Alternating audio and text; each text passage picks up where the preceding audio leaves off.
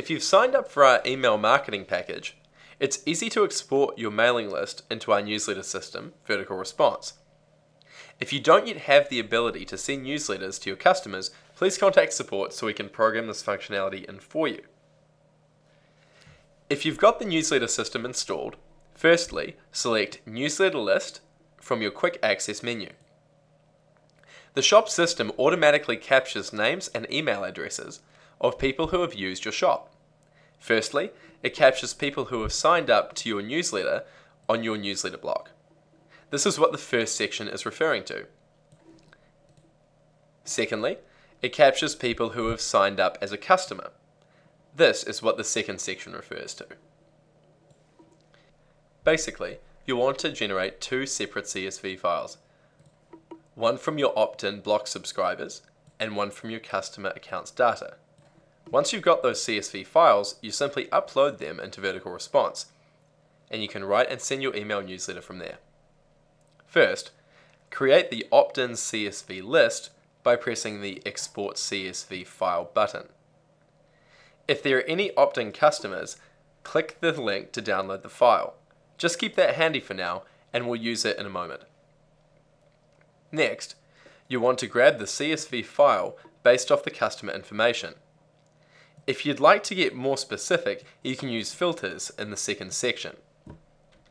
For example, if you'd like the email list of only people from New Zealand, you'll probably want to grab those who have opted in to subscribe only, but if you wish, you can get all customers.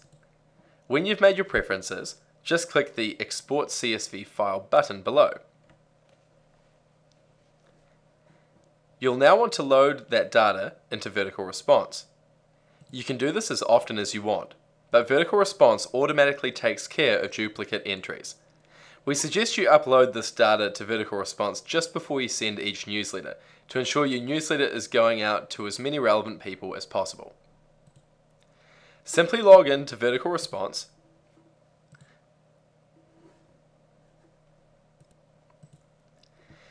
If this is your first time in Vertical Response, go to Lists, and then New, and then follow the prompts.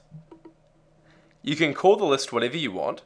This is just for your own reference. If you've created an existing list, just go to Lists and Mailing Lists.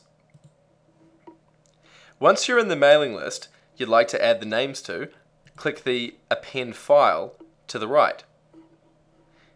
Leave the radio button on by uploading a file, click Browse, and then find the file you've extracted and click Next.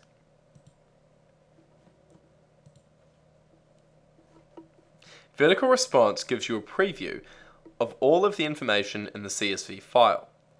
In this particular case, we can see that the item 3 lists all the new names of people.